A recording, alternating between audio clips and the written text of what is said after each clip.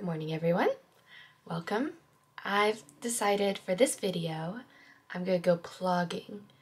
So plogging is this movement that started in 2016 by Eric Ahlstrom, and he's a Swedish American, and it's these two Swiss words that are combined, and plocka to pick up and jaga to jog, so plogging. And I think it's a really great way to go pick up trash and also get outside and do something beneficial for your neighborhood. And I already go on daily walks, so bringing a trash bag with me and picking up trash that I see along my walk is, well, it doesn't take up any extra time out of my day. So yeah, it's been raining the past few days, so I plan to go tomorrow morning. And I want to bring you guys with me. Let's go pick up. Let's plog.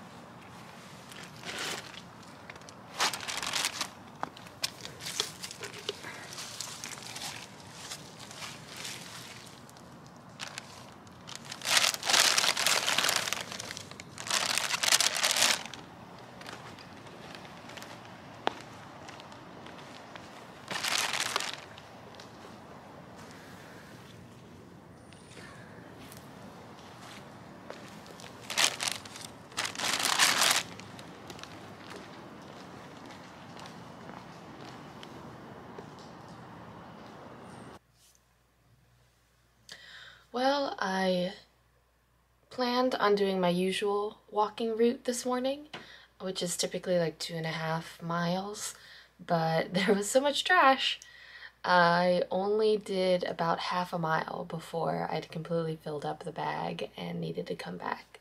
So, I mean, overall, it was really good. I mean, I can't believe how much trash there is in my neighborhood. Just in a half-mile walk, I picked up a full plastic bag's worth. But yeah, I think this is just gonna become like a regular thing I do. I think it's important, and maybe other people will see me picking up trash and start thinking, hey, maybe I should pick up trash in my neighborhood and make it look better. But yeah, plogging. It was fun. I feel like not only did I get in a morning walk and my body got moving and I feel good about that, but I helped the environment. There's a lot of cigarette butts.